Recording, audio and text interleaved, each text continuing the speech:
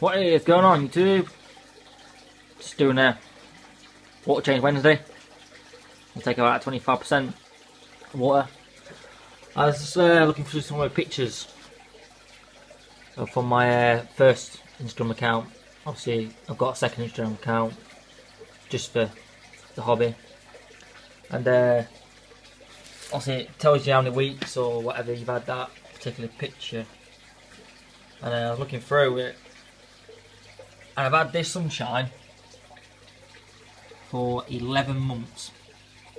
I had him since like 3/4 of an inch. I've had him for 11 months. Where's the old beast at? This bike over there, I've had him for 9 months. Quite small still. The Fusco, where's that twat out? Yeah, the Fusco, which is there.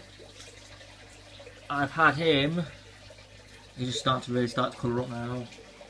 I've had the Fusco for 9 months, from when he was like 3/4 of an inch, wherever he disappeared to. The German Red Tank Boss. Where is he? You all know he is. He's here, look. He's not there. I've had him since he was 1.5 inches. I've had him for 9 months. Last but not least, my Red Empress. There. One of the biggest fish I've got, and it's the biggest wimp I've got. I've had it since he was 1.5 inches. And I got that 9 months ago. Wherever it's disappeared to. There, look. There's a big little pussy hole. So what I'm getting at is, sorry, my poorly eye, this poorly eye's gone back to normal. So I don't know what the crap that was. Try and getting at is really, Peacocks and Haps, they grow at different rates. We all moan about not colouring up. It's a waiting thing.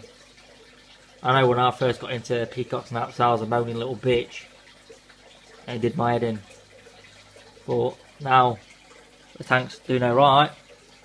Fish all colouring up really well. Just gotta wait. It takes time. I can't wait till Red Empress grows back maybe another 1.5 inches. Same with Fusco. It's gonna be absolutely wild in here because they'll be fighting like crazy.